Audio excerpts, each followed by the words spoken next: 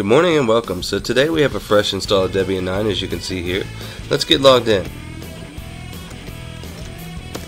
Alright, so what we're going to do is install SeedDMS. First thing we're going to do is launch the terminal here, and we'll become root. And let's go ahead and just install Nginx and MariaDB to begin this.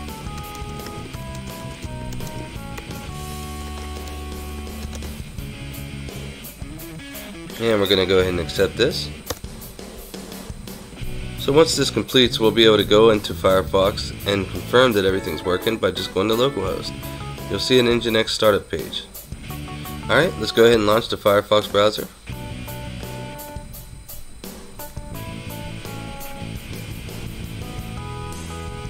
And let's make sure that our Nginx is running properly. So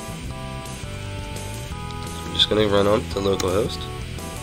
And there we go. So there you have it. Nginx is working great. We'll go ahead and close out of this. We don't need it right now.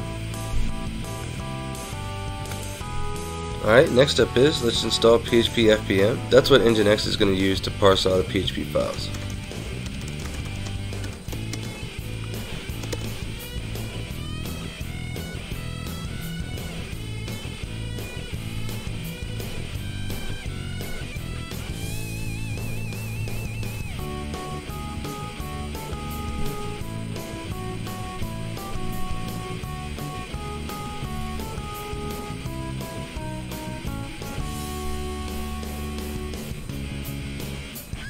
Alright, let's install PHP MySQL.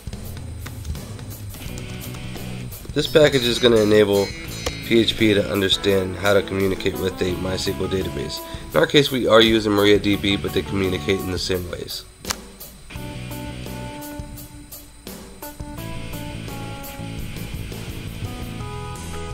Alright, let's go ahead and install PHP pair.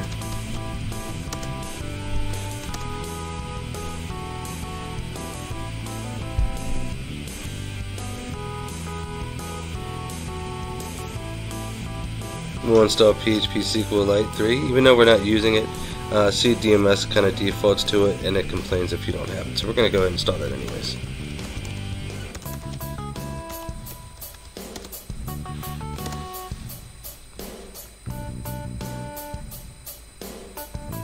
And we're going to install PHP GD.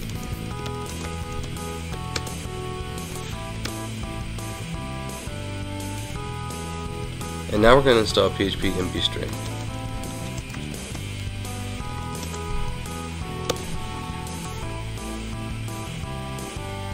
Alright, so we're going to use pair to install the web DAV server.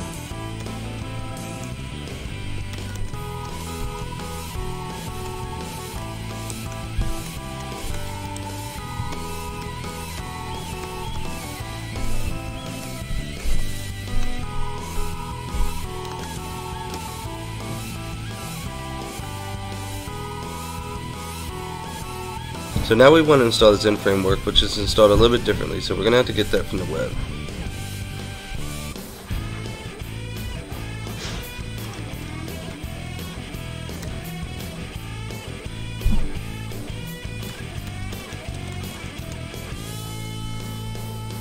Alright, so you may want to use this to pair uninstall Zen just in case. I know in our event we don't have that issue, so we're going to go ahead and copy this.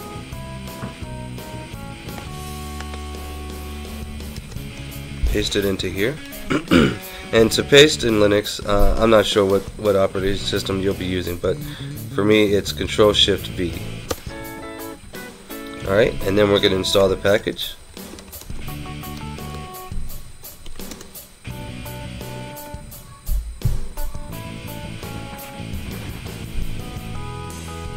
And then last but not least, we're going to install the log.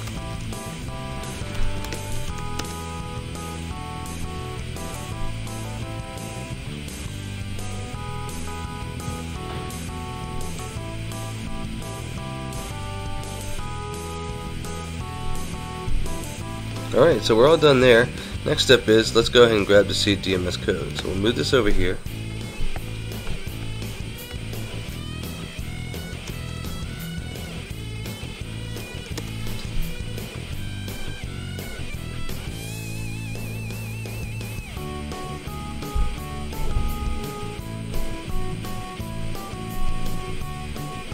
And we're going to download. Get a source forge here.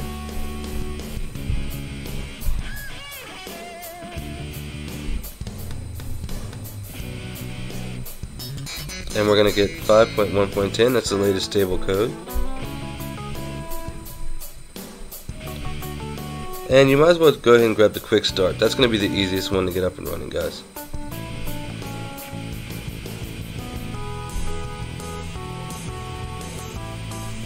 And download here will start. And the download will start here soon.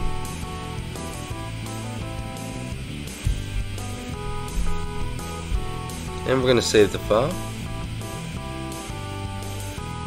Alright, so back over here to the terminal.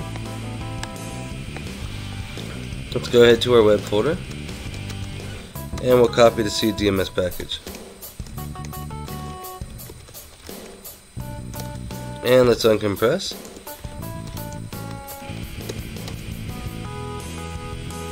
Alright, we'll go into the SeedDMS folder. And from here we need to edit a couple things in our settings XML file. So we'll go ahead and open that up. It's in your comp directory. Alright, let's get over to our web folder.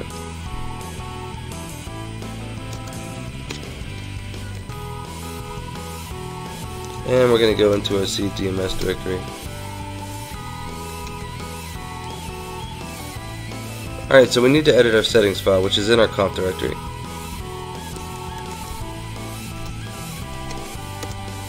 Well, I don't have Vim, so I'm going to go ahead and install that. You guys might use a different editor. You can use Nano, whatever you like. Vim's my favorite, so I'm going to install that now.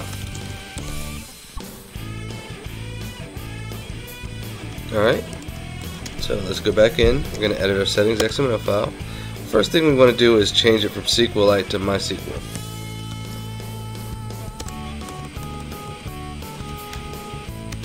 Now, of course, we're not using MySQL. We are using MariaDB, but they communicate in the very same way. So, next step is we need to change our paths. Those are incorrect because we're not running out of our home directory. So we're going to do /home. That's how we search for that. And we're going to use X to get rid of the data we don't need here. And let's type in our new path. / again does a search again. And let's just keep going down the line, getting these updated.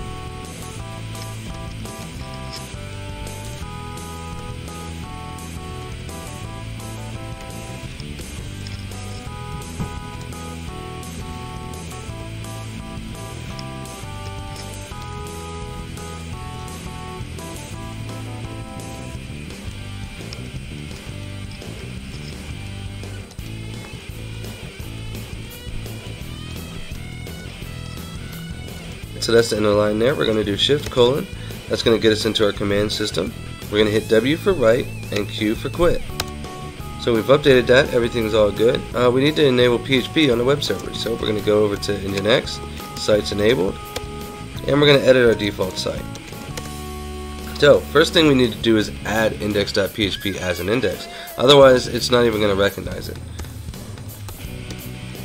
So we'll go down here, we're going to hit I for insert and type index.php.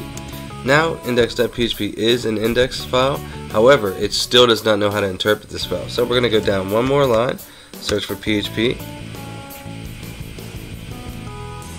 and there we go. We're going to enable location, and we're going to use socks.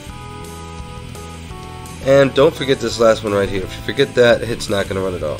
So again, Shift:, W for write, Q for quit, and we're out. So what we want to do is test this. Nginx makes this very easy. All you have to do is Nginx -T, and it looks like everything's right. So we're going to reload Nginx, and that should enable our PHP. Alright, so from here let's go back to our web folder, and we're going to make a little test file. So we're going to vim test.php, and let's just do a little PHP code here.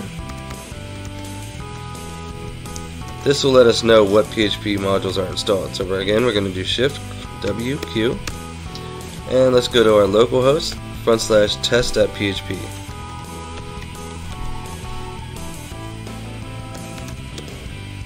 Alright guys, so now we have PHP version 7.0.33, and it's working. That's great.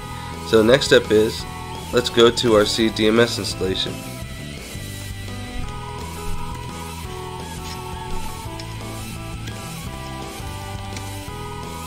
Alright, everything's looking great there as well.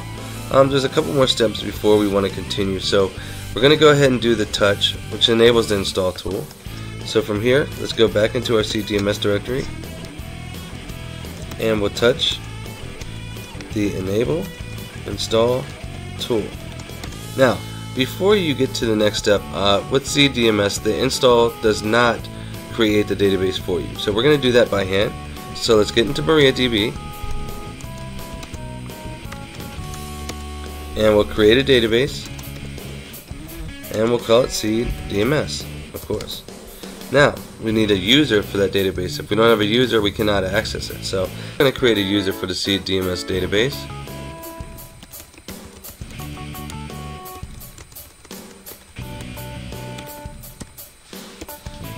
And what we're doing right here, this gives full permissions to the SeedDMS database to the user we're going to be adding. We're going to go ahead and make the user SeedDMS, just to simplify things. And we're going to do it for localhost, so the user is only allowed to log in from the localhost.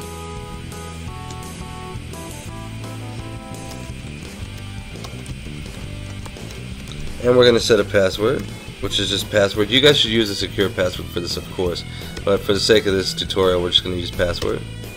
Alright, so now we have our account set up. We can jump out of MariaDB. We don't need that any longer. And let's start the installation. So everything here is set. Only thing we need to do is come down to database. We're going to highlight that, get rid of that, and make this SeedDMS. And then the password, get rid of that. We're going to make that password. Make sure you check create database tables. Alright? Apply.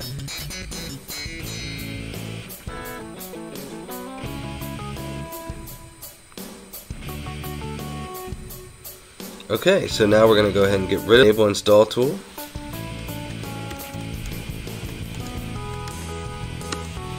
And we're ready to log in.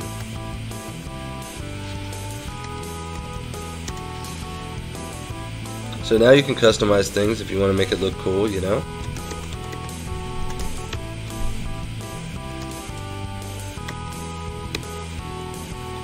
Our cool DMS. And it's that easy to customize it, okay? So from this point, as you can see, look at this super long URL. We don't want that, right? So we're going to go ahead and log out. And we need to edit our settings file once more. And we're going to look for HTTP root.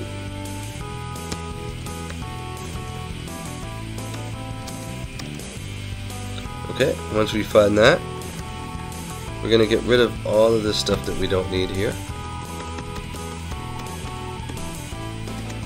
Then we need to go to our Nginx and tell it that we just want to go directly into our SeedDMS install. We don't need anything else, guys.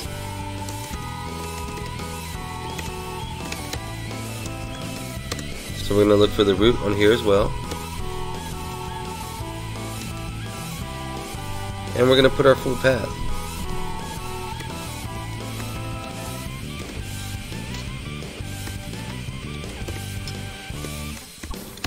And let's just run a test again, just to make sure we haven't messed anything up.